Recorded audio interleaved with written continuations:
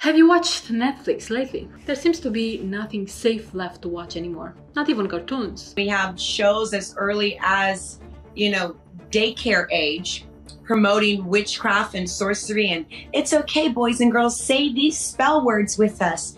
And it's so ABC preschool witchcraft that it gets into the hearts and the minds of people, including the people in church. Everything on the platform seems saturated with scenes of immorality, promotion of LGBTQ+ ideologies, and other elements that align perfectly with Satan's agenda. Nowadays, when it comes to cinema, being the best for the job doesn't seem to cut it anymore. Under the pretext of inclusivity, the 2024 Oscars are shaking things up with new rules for Best Picture nominations.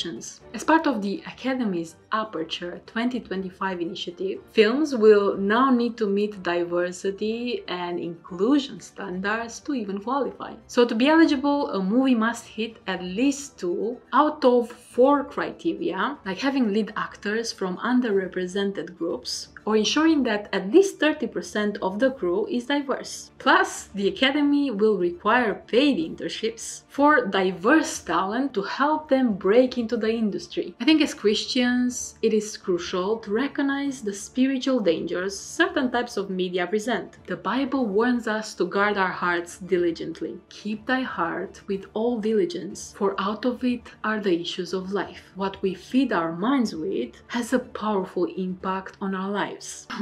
Recently, I watched A Man Called Otto with a friend, and it seemed like a harmless movie, especially because it starred Tom Hanks, and by all means a great actor. But at some point, there was a scene involving a transgender character. She was the first person that didn't treat me like a freak, because I'm transgender. She was the first to call me by my new name. She got the other teachers to do it too. He's embarrassed because I'm trans. And he's an idiot. And I have a question for those of you who watched the movie. Do you think that scene was necessary? I would love to get your thoughts in the comments, but until then I'll give you my opinion for free.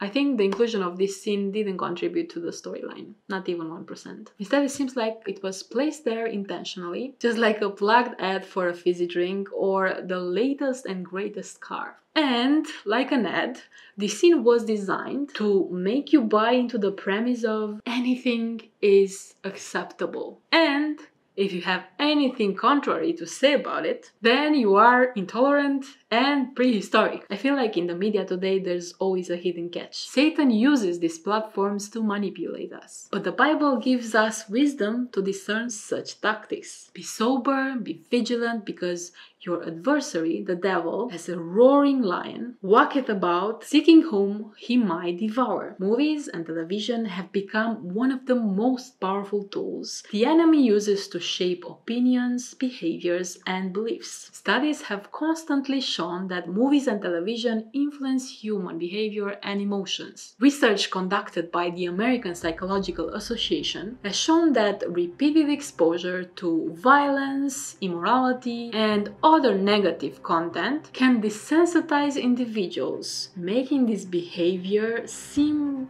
acceptable or even normal. This is often referred to as the media cultivation theory, which suggests that the more time people spend consuming corruptive media, the more likely they are to perceive the real world in ways that reflect the most common messages portrayed in that media. Another significant study conducted by the National Institutes of Health found that the brain responds similarly to fictional scenarios in movies as it does in real-life events. This means that when we repeatedly watch content that promotes ideas contrary to Bible values, our thoughts, behaviors, and perceptions of reality will be altered. The Bible clearly advises us against filling our minds with corrupt materials. I will said no wicked thing before mine eyes. So if we allow ourselves to constantly consume entertainment that dishonors God, we risk being drawn away from Him. I think Satan's greatest weapon these days is deception. He subtly distorts the truth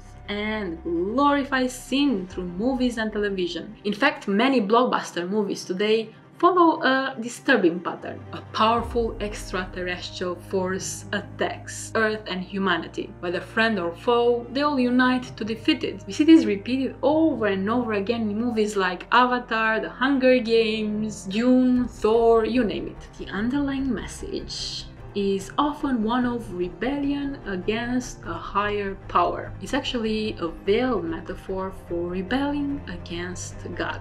In these films, the enemy is always portrayed like a superstar that is uniting with humanity to defeat this higher power. I think this is very similar to how Satan is conditioning people to fight against God in the ultimate battle at the end of time. The Bible speaks of this future conflict known as Armageddon, where Christ will return in glory to conquer evil once and for all. But in Satan's version, he attempts to rewrite the ending, painting himself as the victor. And my friend, please don't forget that Jesus warned us about the power of deception in the last days. For there shall arise false Christs and false prophets, and shall shew great signs and wonders, insomuch that, if were possible, they shall deceive the very elect. Satan's goal is very obvious: to distort the truth, making people believe that God is the oppressor and He is the liberator. And what's more concerning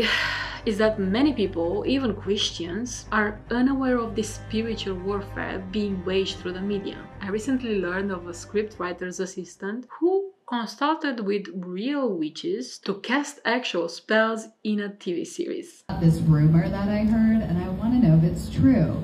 There's a rumor that production was called by the real witches of New Orleans saying you're playing with fire and you got to change up your chants to...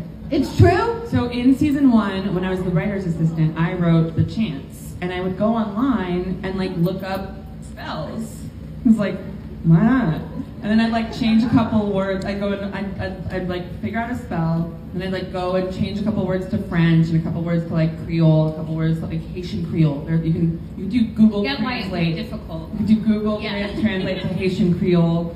And then I'd like throw some Latin in, and I was just like making some spells, and then we got a call from a woman in New Orleans who was like, I think that you're playing with fire. I think that you're, what are you trying to do? You're putting these spells in everybody's living room all across America.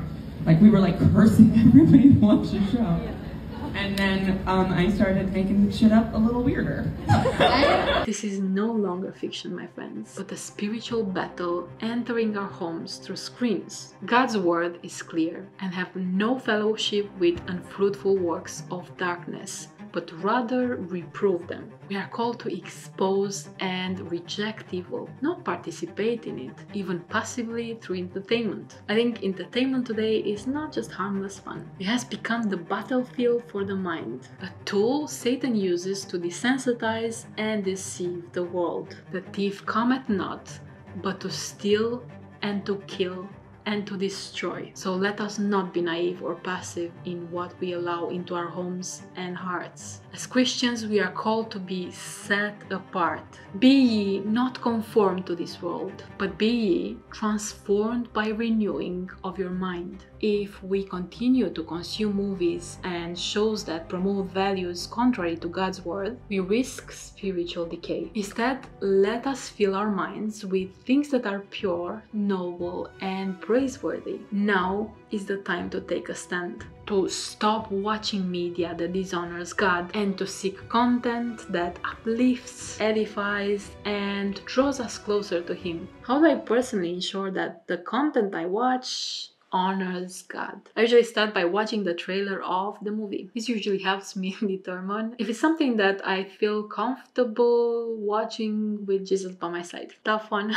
Even if I think a movie seems good at the beginning, I always stay alert for any scenes that might not align with Bible verses. And if I encounter something I believe Jesus wouldn't approve of, I usually stop the film and just go read my Bible instead. It's just as simple as that. Yeah, I know, it's not that easy. But this is part of what it means to follow Jesus in today's world. So thank you so much for taking the time to reflect on this message. And if this resonates with you, please share it with a friend, give it a thumbs up, and subscribe for more. And let's work together to safeguard safeguard our minds and hearts, staying true to the path that leads to eternal life. That had to be said. See you on the next one, my friend. God bless you. You know, they recreated that movie, The Craft, in 2020.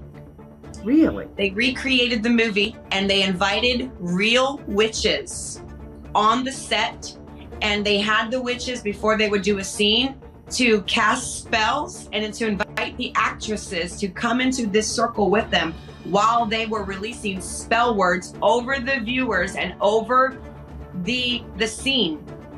And they broadcast it and wrote articles like, isn't this amazing? We're getting real and raw with these real witches. And people are playing it in their home, and it's entertainment. And you know, Charlene, I always say the first part of entertainment is enter. Enter. So be careful what's entering your home.